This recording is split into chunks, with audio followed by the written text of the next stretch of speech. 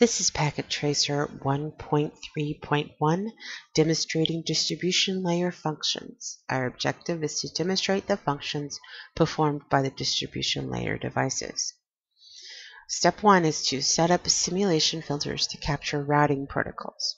So we need to go to simulation mode, click on the Edit Filters button.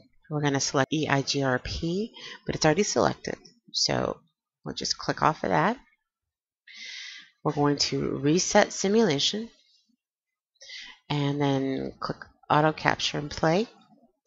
And I'm going to speed it up a little. And we're to observe the updates. So we're going to switch to real time. And we're going to ping from PC0. Let's go to desktop, command prompt. From PC0, we're going to ping the other PC. Ping 172.16.2.2, and we have a reply from there. Next one to ping is PC1, ping 172.16.3.2. Destination host unreachable. Now let's ping 3.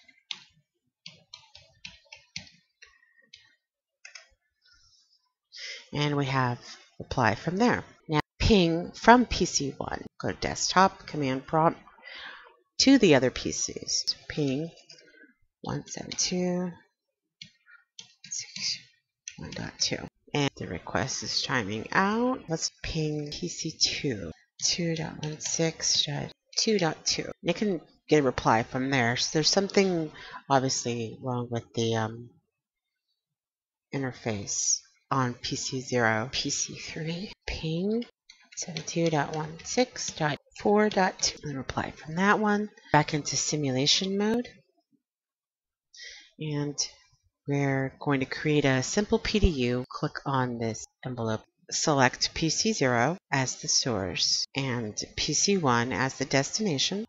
Auto capture and play.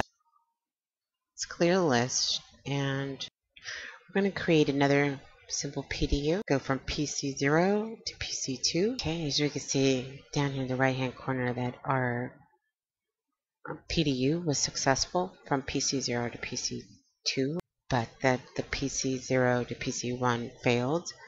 And I believe it has something to do with the routing protocol on these particular ports. And this is Packet Tracer 1.3.1, demonstrating distribution layer functions.